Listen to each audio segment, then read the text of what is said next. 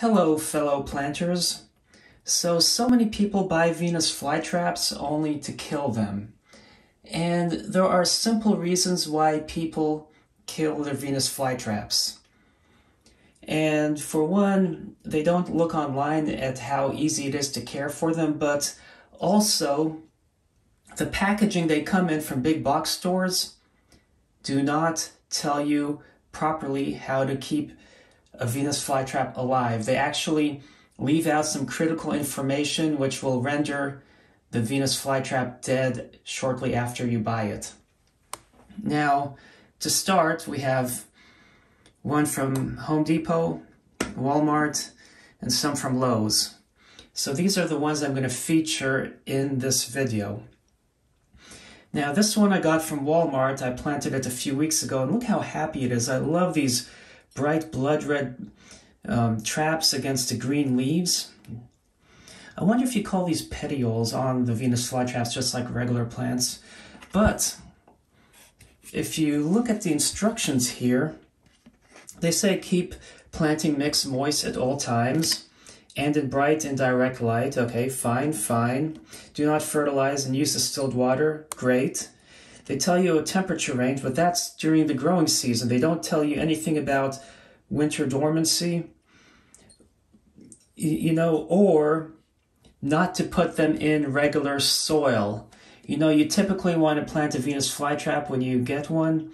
The easiest media to use would be to use long fiber sphagnum moss or sphagnum peat moss. Now, let's next look at Lowe's. They recently upped the price. I wrote a video on it from $4.98 to $5.78. But in the process, they are giving you much healthier plants. Of course, that's just so recent, and we'll see if time will tell.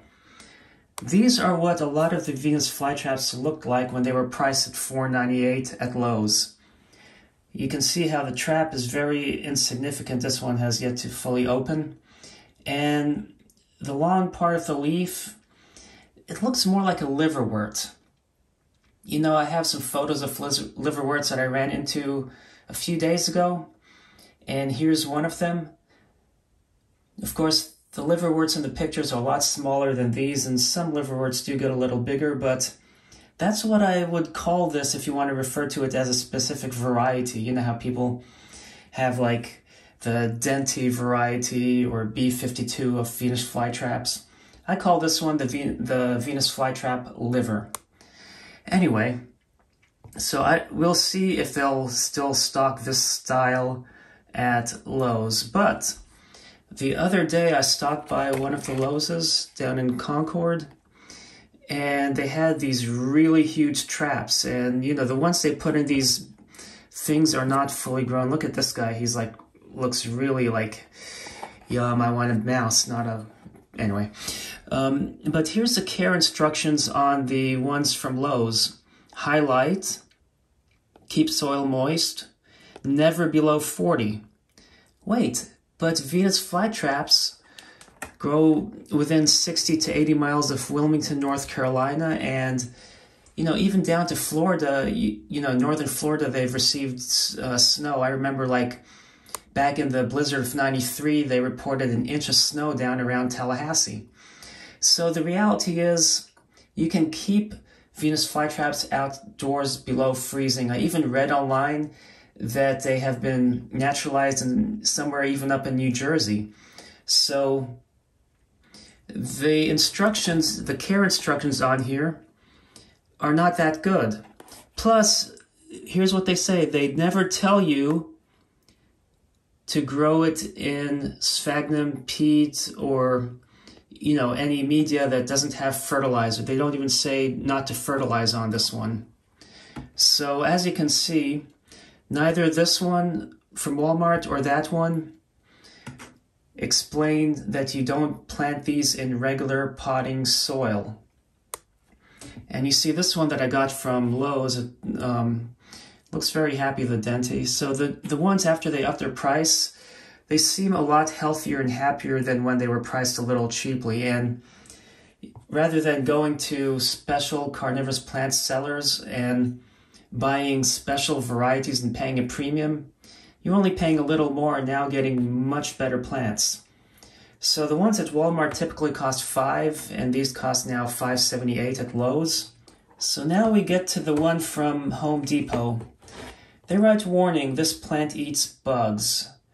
Like, duh, I mean, if you have a dog or a cat and they probably drag bugs into the house, you're going to want something to eat bugs. What do they mean, warning?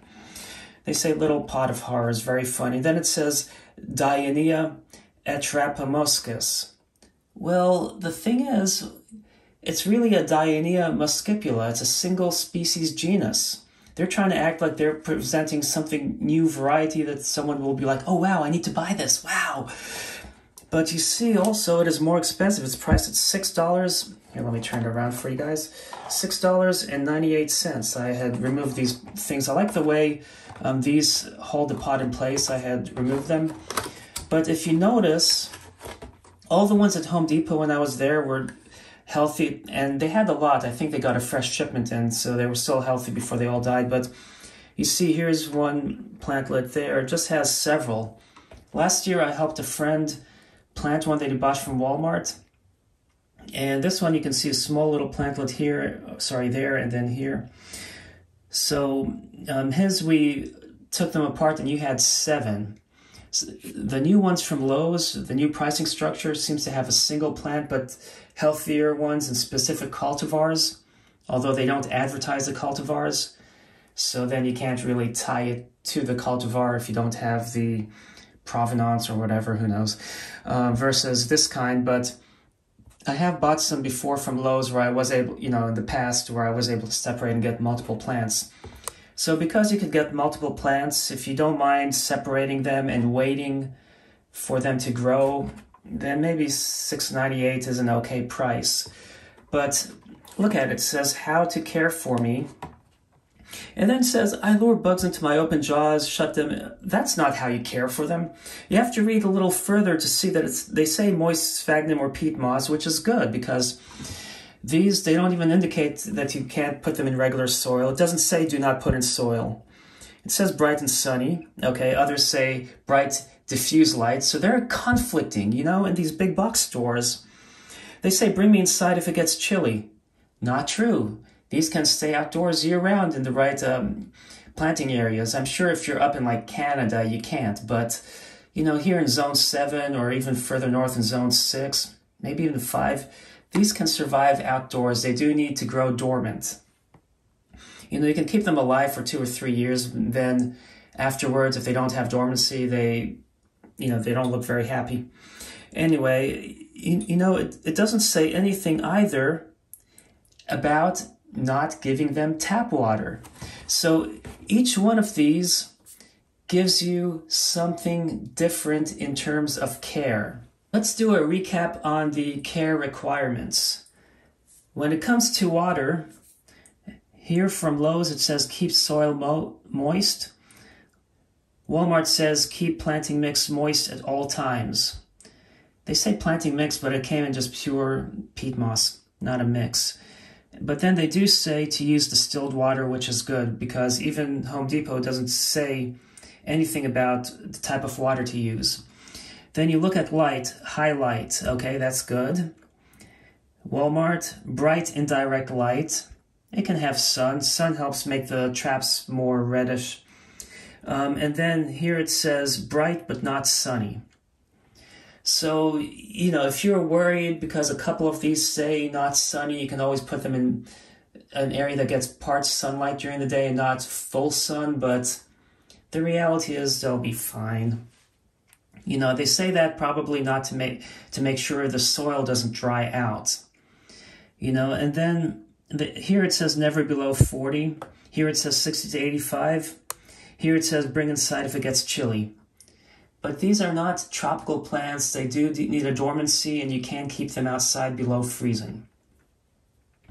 So as you can see, they conflict. Now, the good thing is that Home Depot says use sphagnum or peat, whereas Walmart and Lowe's don't indicate not to use regular potting soil. These are some of the main reasons why people buy these plants only to kill them.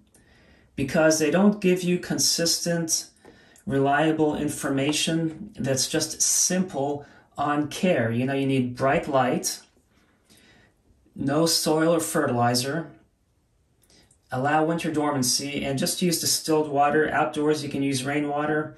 I'm hesitant about using rainwater when I have them planted in this fashion with a wicking setup because I don't want contaminants to cause any gunk to build up in here. Naturally, the acidity from the sphagnum or peat moss helps keep any algae growth at a minimum. But also, another thing that they don't tell you as far as care, don't overfeed your plants.